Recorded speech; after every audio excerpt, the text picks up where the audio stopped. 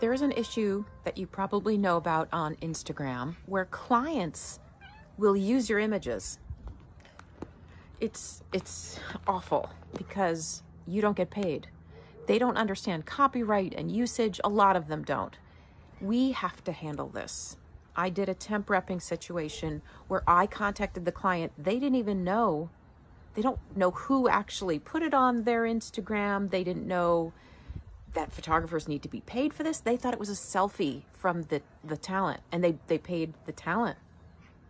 You have to be clear with your talent. You have to let them know and have them sign a contract that they cannot use this image. They cannot sell it.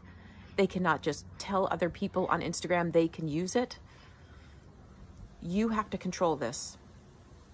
Remember to do this while you're shooting, not after. During the shoot, before the shoot.